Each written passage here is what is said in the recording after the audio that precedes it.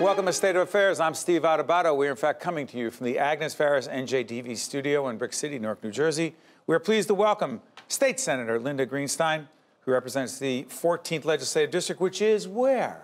It is in central Jersey, near Princeton, near Trenton, that whole area around there. Senator, we thank you for coming all the way up to Newark. Let's jump right into this. We just had Mayor Ras Baraka check our website to see that interview. Much of that discussion was about the Newark water crisis. But it is not just Newark. It is other older communities with older pipes, with lead pipes, potential issues. We don't want to scare anyone. But there's a joint legislative task force on drinking water infrastructure created in 2016. What is it, and how is it related to this whole discussion of water? Well, that was a task force that really is over already. We presented a wonderful report to the legislature. It's on our legislative webpage. And it talks about all of the recommendations that came out of that 2-year task force. Originally, we were only looking at infrastructure, the age of the pipes, the fact that people are not able to disclose where they are because people don't have that information, which is amazing. And there really was no plan to fix a lot of the pipes. So we were pushing for that. But in addition, we looked at the lead issue because this was right after Flint, Michigan, and we wanted to see what was going on here. And we weren't surprised to find out that lead is a major problem. Serious problem in New Jersey. Yes, it is. How seriously do you believe the state, and there are many state agencies, the DEP, Department of Health, and others, how seriously are we taking this situation? I think we're taking it very seriously now, particularly because of the problems in Newark. I know the mayor and others are working very hard on that and pushing to make sure that something is done. Prior to this, we were talking in terms of, well, we will change the lead service lines, or the water service lines, I should say, within 10 years. Then it went down to 3 years, and I think now we're thinking even less than that. We're trying to come up with the funds to get these lines changed quickly. You know, it's interesting, Senator. We don't want to scare people, but we want to have an honest conversation. As soon as Flint gets put into this conversation, does it scare the heck out of people? Well, I think the reputation that Flint got was that this could happen to you. So but it's that true. was why. And it is true, although there was a particular situation where they changed their water supply, and that seemed to lead to the problems. Here, we just have that aging infrastructure. There are chemicals that you can put into the pipes that will take the lead away, but even that takes time. You have to flush the system. It takes time for that to work. And they're also checking as to how the efficacy, if you will, of those chemicals. And Mayor Baraka talked about that as well. Right, and filters haven't even worked, and that's frightening, I think. Exactly. The cost. Go back to that.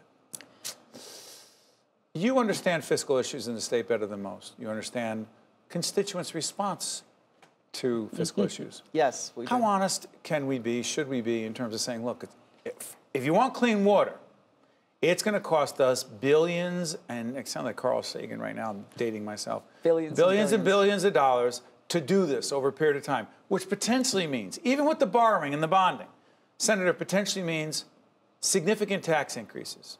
Yes. Do you think the public's ready for that conversation? Because you know they want clean water. Yes.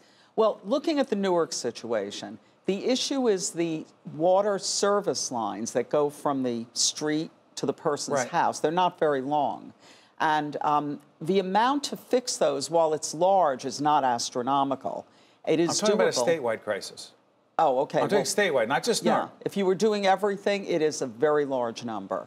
And Newark, just using that as an example, it really is the responsibility of the homeowner, believe it or not, to fix those, but that's not how it's being done. Listen, we're here in Newark where we're taping at NJTV.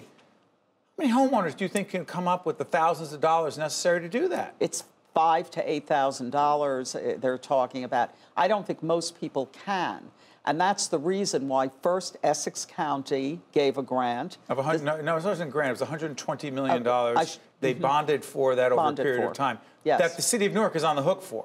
I want to be clear. But they bonded because Newark couldn't borrow the money on its own. Right. And individual homeowners really can't do it. There's talk about the state providing funding for this. Frankly, I think it's fair.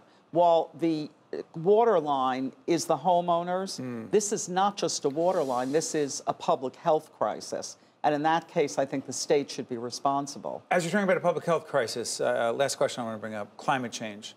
Not just nationally, but in New Jersey. New Jersey, this is real. Oh, it absolutely is, because we have the big shore area. There are many creative things that are being looked at, but we absolutely have to do everything we can, first of all. The governor, in his energy master plan that he's just put out, the first thing he has in there is electrifying the transportation system. I'm very big with that. I've been one of the first sponsors of the electric car bills about 5 years ago, and they've worked that in. They want to electrify buses and all other means of transportation. That will get rid of a lot of the greenhouse gases and problems that we have. For those who blow this off, no disrespect to the president has said he questions some of the science of climate change. You say? I say he's wrong, because I believe that the science does show that this is a big problem and that we have to do something about it. A national crisis, not simply state by state. Yes. And if we don't, we would have a repeat of Hurricane or Superstorm Sandy, but on a basis that would be much larger and could really decimate our shore. We don't want that to happen. It goes inland, too, so it's a major problem. Senator, how long have you been in the legislature? 20 years. Senator Linda Greenstein, who represents 14th District, which is Trenton, no, outside of Trenton? It's Hamilton all the way up to Spotswood over to Plainsboro. 15th District is Trenton. That's right. Could you imagine those things in my head? That's pretty good. Well, never mind. Listen, Linda, thank you so much for joining us, Senator. Appreciate it. Great to be here. This is State of Affairs. She came all the way up from Central Jersey to be with us. We appreciate it. We'll be right back on State of Affairs right after this. I think at NJIT there are a lot of smart students. I came to NJIT for mechanical engineering because within state it's one of probably the top 3 schools for engineering. It sort of creates a friendly competition where you can learn from them. It's a great academic school. I feel I'm being challenged, but at the same time I love the classes I'm taking. The atmosphere of being here is like being at an upstart company. It's that same kind of drive, that same kind of passion.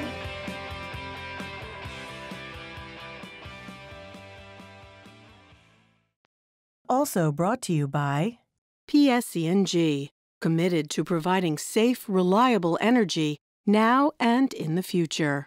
The Northward Center.